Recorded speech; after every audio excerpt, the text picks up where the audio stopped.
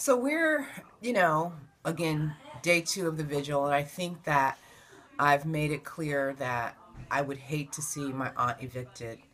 It's unfortunate that the judge gave her back her property and ruled in her favor, and then on a separate motion gave the other side attorney's fees for $164,000 and to be paid in 30 days. There's absolutely no way that a 99-year-old can come up with $164,000 in 30 days. We did have an opportunity to speak with Merriouns. He did reach out.